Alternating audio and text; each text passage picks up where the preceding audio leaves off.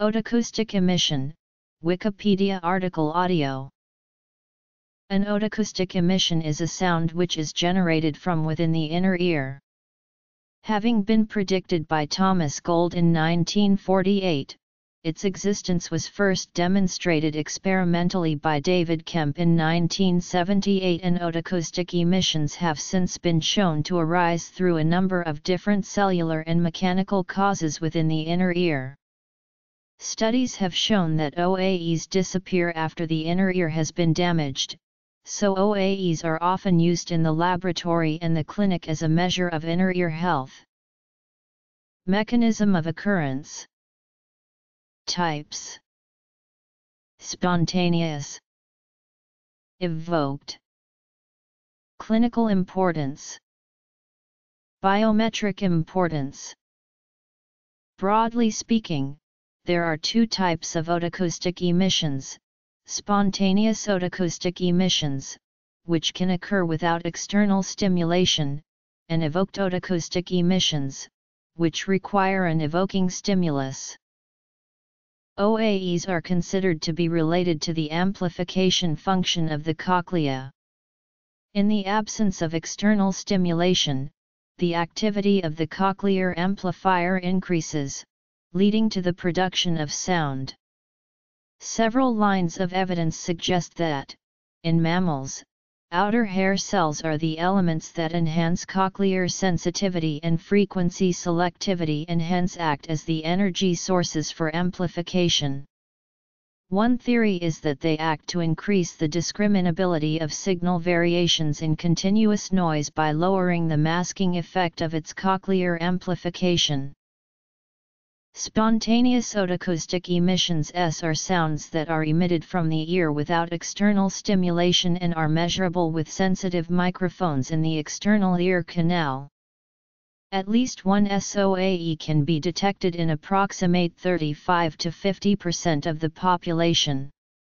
The sounds are frequency stable between 500 Hz and 4500 Hz to have unstable volumes between -30 dB SPL and +10 dB SPL.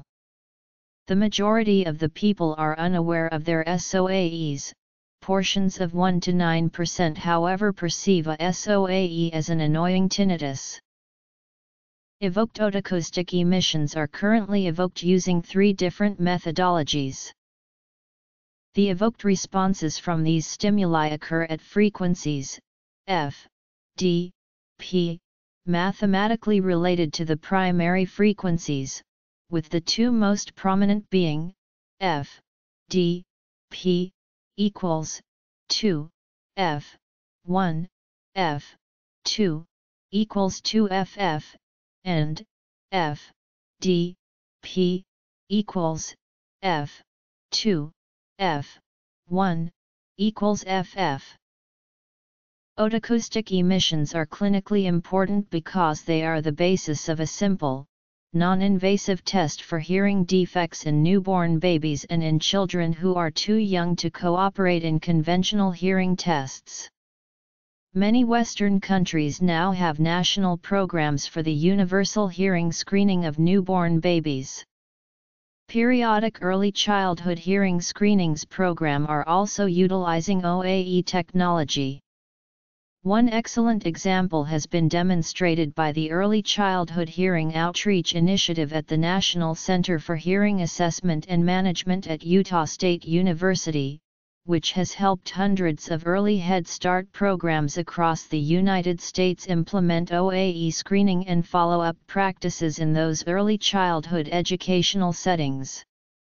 The primary screening tool is a test for the presence of a click-evoked OAE. Otoacoustic emissions also assist in differential diagnosis of cochlear and higher-level hearing losses. The relationships between otoacoustic emissions and tinnitus have been explored. Several studies suggest that in about 6% to 12% of normal hearing persons with tinnitus and SOAEs, the SOAEs are at least partly responsible for the tinnitus. Studies have found that some subjects with tinnitus display oscillating or ringing EOAEs, and in these cases, it is hypothesized that the oscillating EOAEs and tinnitus are related to a common underlying pathology rather than the emissions being the source of the tinnitus. In conjunction with audiometric testing, OAE testing can be completed to determine changes in the responses. Studies have found that exposure to noise can cause a decline in OAE responses. In a study, industrial workers who were exposed to 84.5 dBA of noise were compared to workers who were exposed to 53.2 dBA of noise by considering hearing thresholds and OAEs before and after 5 days of work. This study revealed that hearing thresholds and OAE results were significantly lower among the workers who were exposed to higher levels of noise. It has been found that distortion product otoacoustic emissions have provided the most information for detecting mild hearing loss in high frequencies when compared to transient evoked otoacoustic emissions. This is an indication that DPOEs can help with detecting an early onset of noise-induced hearing loss. A study measuring audiometric thresholds and DPOAEs among individuals in the military showed that there was a decrease in DPOAEs after noise exposure, but did not show a shift in audiometric threshold. This supports OAEs as predicting early signs of noise damage. In 2009, Stephen Beebe of the University of Southampton led research into utilizing otoacoustic emissions for biometric identification. Devices equipped with a microphone could detect these subsonic emissions and potentially identify an individual, thereby providing access to the device, without the need of a traditional password. It is speculated, however, that colds, medication, trimming one's ear hair, or recording and playing back a signal to the microphone could subvert the identification process. Stimulus frequency OAEs are measured during the application of a pure tone stimulus, and are detected by the vectorial difference between the stimulus waveform and the recorded waveform. Transient evoked OAEs are evoked using a click or tone burst stimulus.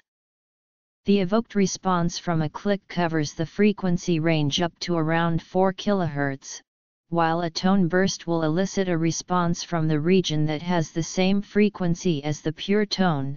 Distortion product OAEs are evoked using a pair of primary tones, F1 and F2, with particular intensity and ratio, F1, F2, F.